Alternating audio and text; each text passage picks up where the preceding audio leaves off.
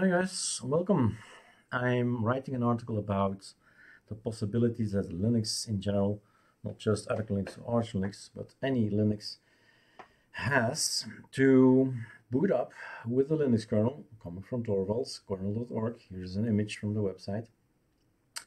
You can pass along commands, extras, to ensure that you boot up into something graphical and not a black screen. So use nomodeset is probably one of the most things you can find online. Add nomodeset to the end of the kernel boot up and you'll see, hopefully, not a black screen, but something nice and beautiful. Now, some of our Linux ISO friends and ourselves, we put in a line here, save graphics nomodeset. So in here we see already the command nomodeset and a little bit more, but basically it says look kernel, don't bother with it. We'll take care of it later on. And so we hope that the kernel then finally keeps off and says, okay, you make sure that you boot from your Intel, NVIDIA, ATI card. So that's the BIOS thing. So then for the older computers, that's already available. In the UEFI, you have to do it yourself. We have here the line of ArcoLinux when you have a newer computer system. You have this line, and you can press an E, and you can add parameters to the end. We'll just do it together. But there are more things, and I do hope you'll give me some more input about the matter, since none of my computers require this. So if you have other parameters that you say, I need to do this, I need to do that on my particular computer, we can add them, and you'll see that maybe it's already down here. So I've refound my link from Gen 2. So I had this project in July, August, and I wanted to study and to follow, basically to learn the wiki from Gen 2, to start from scratch and then build it up.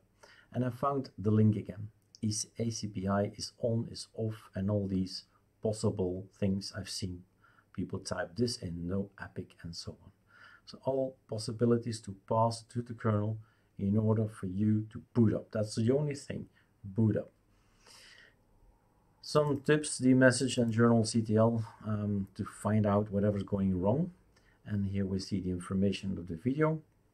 And this video that I'm making is coming into this article as well, because we've already made a video about this one. Use nomodeset to avoid a black screen booting up ArcoLinux.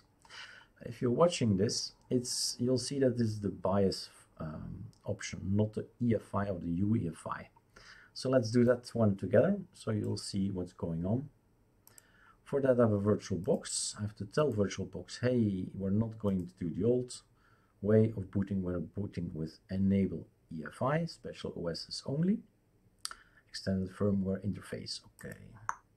All right. I have an ISO in there, and I boot up.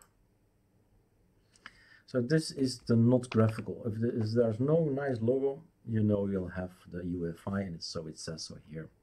So I stop the counter by just moving around with my cursor so we can talk, and then go to E.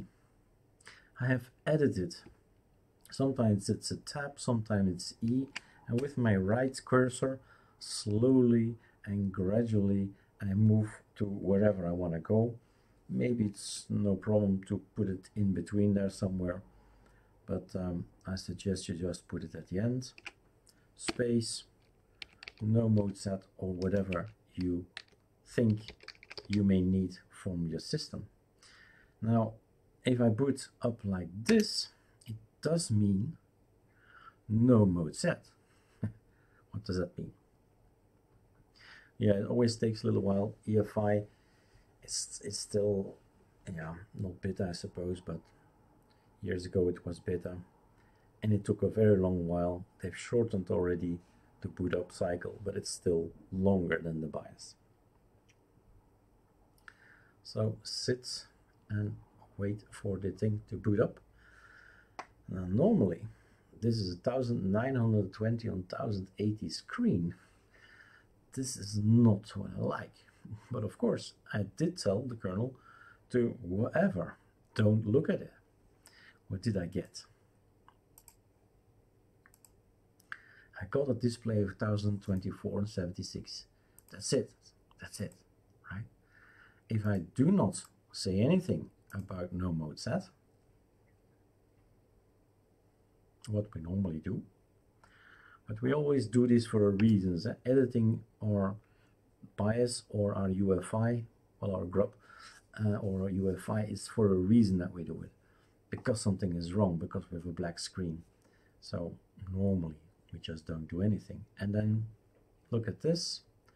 And then we get this resolution, which is, I suppose, this is the normal 1920 on 1080, which is cool. And works in KVM, and QEMU, virtual machine. It works everywhere. All right, display. This is what I want, this is what I need. So there you go, guys. If you are booting up with an UEFI, you know now what to do. Go edit those Linux kernels, and that's that. Cheers.